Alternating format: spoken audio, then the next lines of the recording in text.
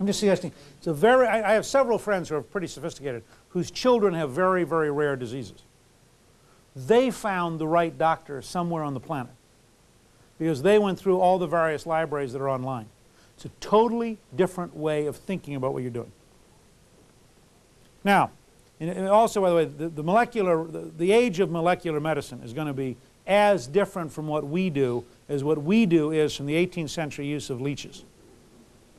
I mean, you are not going to recognize medicine 30 years from now. It's going to be that big a change. Now, notice also the DNA revolution in agriculture. Huge breakthroughs in productivity, in how long you can keep things, and how you design things. Consider the next phase of the information revolution. Rising power, declining cost, worldwide networks, and real-time information. Nobody yet, and this has been, it's been fascinating to me, and people like George Gilder come close, and Alvin and Heidi Toffler come close.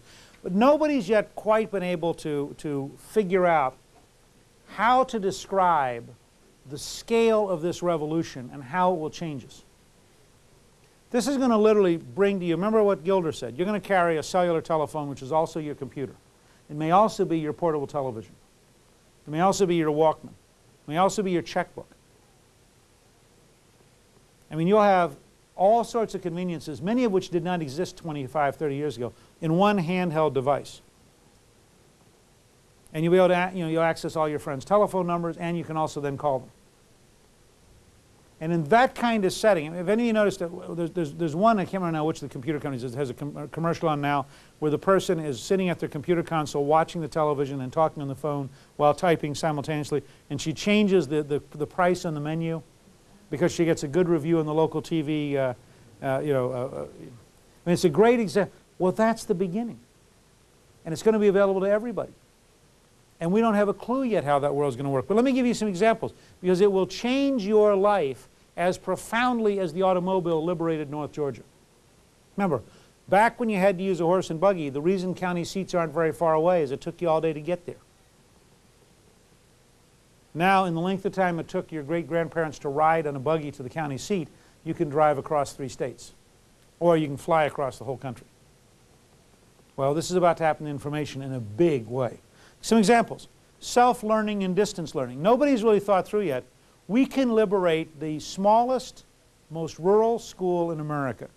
We can liberate the poorest child. We can liberate the busiest person. I mean, people say, you know, welfare mothers have to stay home and take care of the kids. Fine. Then let's build a learning module so while the kids are asleep at 3 in the afternoon, the mother's learning. But let's set standards of behavior. Let's do something.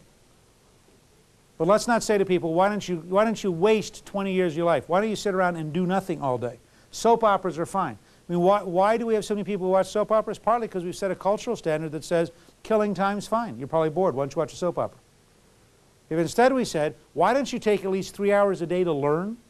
If we're going to pay you full time to do nothing, I feel the same way about unemployment compensation.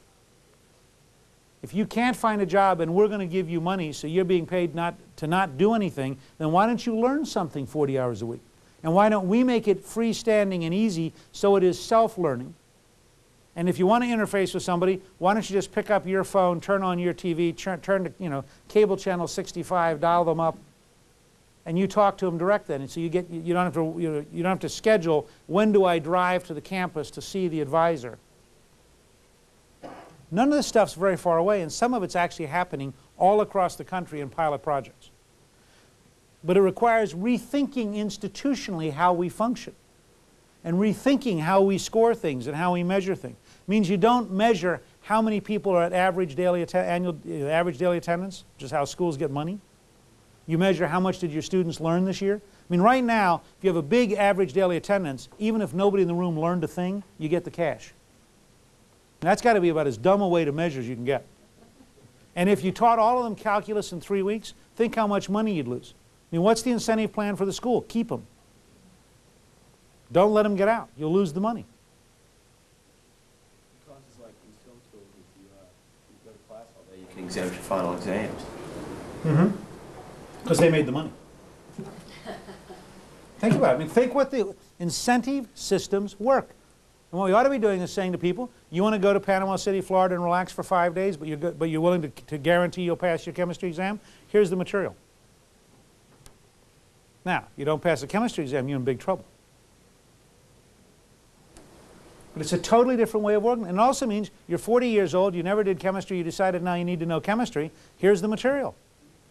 And that, if you only study it on Saturday mornings and Sunday mornings, fine, we don't care. I mean, I was looking at some of Dr. Minix's lectures, but I thought were marvelous on World War II. I learned a bunch of stuff last night just looking. You know, we're at the point now where we can produce materials that is freestanding, sitting there. You pick it up. You don't have to drive 55 miles to be at point A at 10:05 for 55 minutes. We could mail it to you, or FedEx it, or UPS, or whatever. It's a different way of thinking. And then test, did you learn it or not? Which is a different question than did you sit through it. Similarly, self-health and distance medical care. Why shouldn't you be able to diagnose a lot of things?